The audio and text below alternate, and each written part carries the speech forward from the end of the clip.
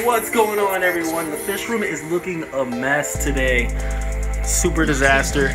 But anyways, we are here because we are going to be adding more fish to this tank because there's only 2. And it looks empty. So we're going to be going to Petco and getting some cichlids. I've got some lava rock right here that I've got rinsing off. I'll probably rinse it off about 2 more times before I leave to the pet store. And I'll be switching on to this pop voice mic that I got on Amazon for like 10 bucks because it would be definitely a lot more discreet than walking through the store with this. Yeah, so this is just awkward. Much better. Alright guys, so we're here at Petco. Brought my nephew with me and my son. Y'all ain't gonna say hi? Hi. Alright guys, let's... This is my first ever video on YouTube, so I'm scared. It's alright, man. You'll get used to it. No, that man. Alright guys, so I think I'm gonna get this for the background on the tank while I'm here. Alright guys, so here's the selection of cichlids we got right here. We got peacocks, and they also have the Mbuna in here. I'm gonna go with Mbuna because that's what I have in the tank, but I want one of these fire mouths so bad. I guess I'm just gonna have to wait till I get another tank for one of those guys.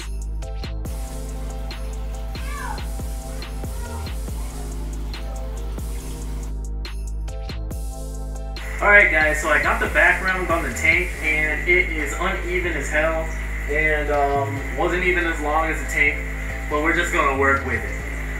For right now, these guys are pretty much ready to get into the tank, but before I even let them in the tank, I'm going to go ahead and take this lava rock right out here and kind of stack it up and just have it ready for these guys. It just kind of throws everything off and it's like a new environment for everybody and nobody has claimed territory and isn't fighting.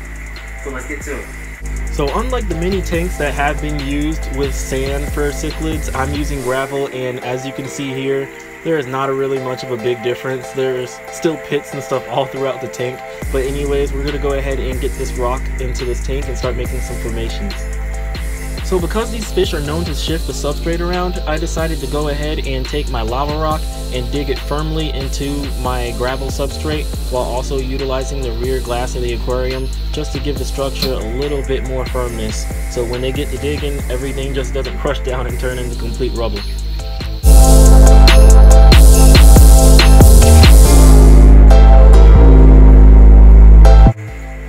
And here they are, 3 yellow labs, 1 red zebra cichlid, and 1 Johanni cichlid, also known as the blue-gray cichlid. Sounds by J-Man.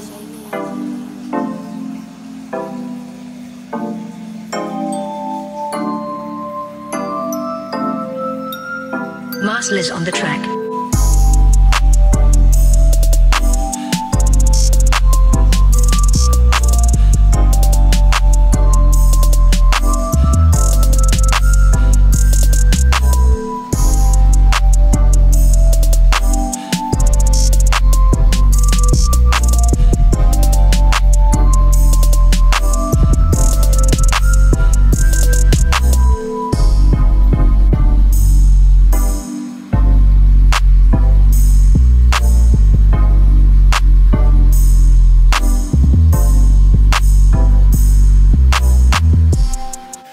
So I've definitely got a lot more in store for this tank as far as filtration goes, stocking options, and adding more lava rock to give more hiding spaces for the cichlids. I've definitely got a lot in store for this tank, but anyways guys, that's it for today's video. If you like my content, feel free to subscribe. This is D Fish Keeper as always. Thanks for watching.